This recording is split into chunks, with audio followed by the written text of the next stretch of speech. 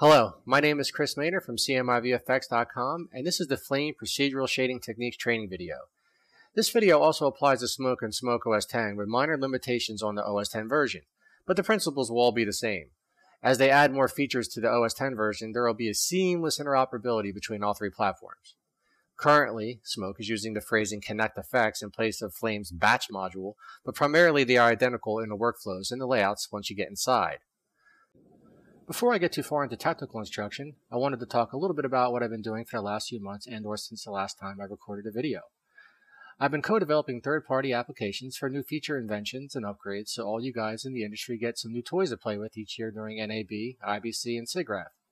I spend most of my days working with software vendors, creating and testing new tools and technologies in production environments to help mold alpha-phased applications in the beta application testing phase. I do my share of beta testing as well, but mainly out of mere coincidence and timing. So I suppose you wonder why I'm making this video. Well, the truth of the matter is, the industry is heading for a major change. What used to be is now a foregone conclusion.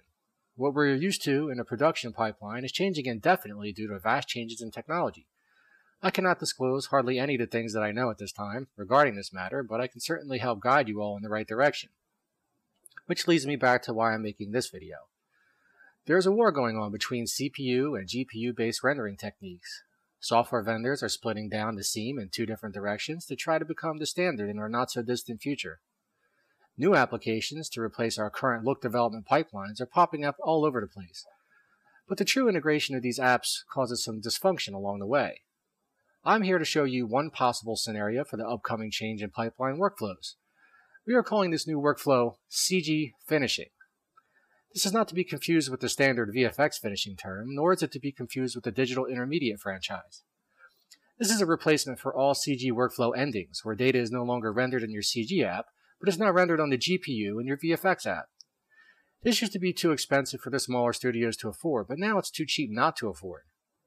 The price of Smoke on OS X is so affordable and capable of handling complex scenes that artists can literally handle the whole second half of the production pipeline in one app. That's the dream of some other apps out there as well. Without disclosing information I'm legally bound by, I can say that Flame and Smoke are not the only systems that will be labeled as CG finishing systems in the next year. However, since Autodesk has done an incredible job integrating all of their substance texturing subsystems into their 3D compositing solution, they are currently on top of this new phase of industry standard. Other compositors can do similar construction and lighting of scenes, but none of them can create procedural texturing solutions nearly as fast and detailed and custom as the substance material library from Autodesk. So if you are wondering who this video is for, it would be best to answer that question by saying you. You are the person that should be watching this video, because no matter if you're a compositor, animator, 3D modeler, or map painter, this technology affects you. And many of you could utilize this in your workflow, saving hours of test renders in your CG and compositing apps. If you're watching this video prior to buying, I hope you consider Smoke and Flame as within your reach in affordability and capability. There is no doubt about it. The industry is changing, with or without you. Only you can decide where you want to be when it happens. So jump on over to cmiVFX today and invest in your future.